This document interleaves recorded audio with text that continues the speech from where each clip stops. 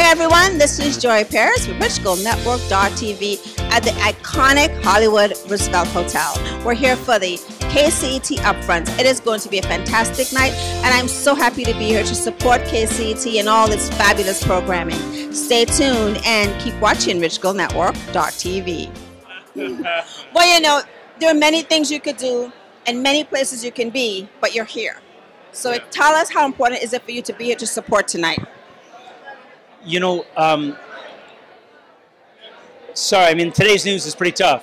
So we're all, I'm gonna leap over that because I know you'll probably broadcast after that.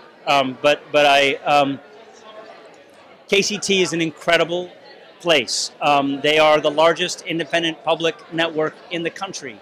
They have broken away from the mothership and really, I think in an effort to try and sort of do programming that is really more focused on our city, that is Los Angeles, and really, as a result, they have become this incredible jewel for this huge city, very diverse city. We know it's, you know, approximately 21 million people.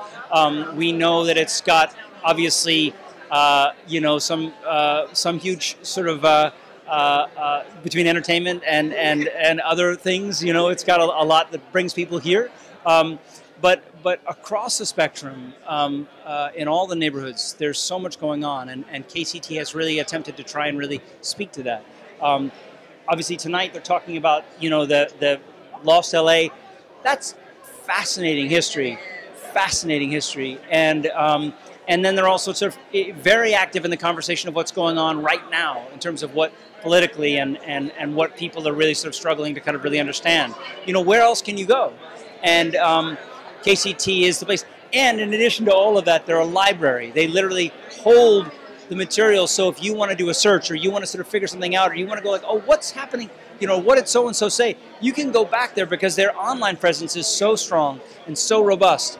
I can't say enough about how great they are. I made a film about the LA River called The Concrete River that they just showed during the spring pledge drive, and one about climate change that they also showed with California Connected, and I'm working on a 6-part series for them about you know, really talks also about the history of LA, which is in this case that it was a farming community, hard to imagine, but then also food scarcity and food waste, which is a huge conversation. So I love what they're doing. I love how open they are to creative, interesting ideas, and again that they can hold a light and a passion for this great city.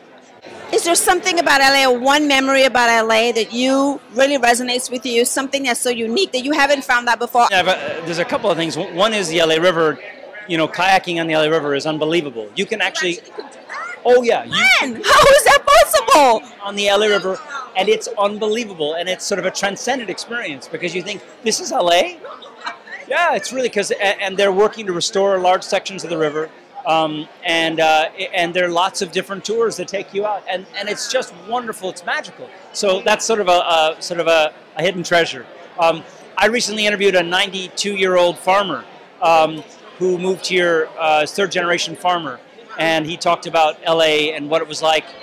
You know, that Compton was some of the best dairy land and some of the most wonderful farmland, and everything, you know, south of Washington Boulevard was all farms, and hard to imagine now with the traffic jam that it is, kind of what it was.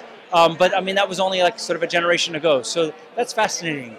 And if you know, without digging too hard, you can really find some remarkable things about this city. So I just so appreciate that in an intelligent and thoughtful and unsuperficial way, KCET really gives audience to that.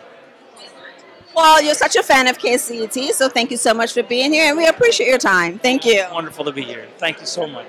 Yeah.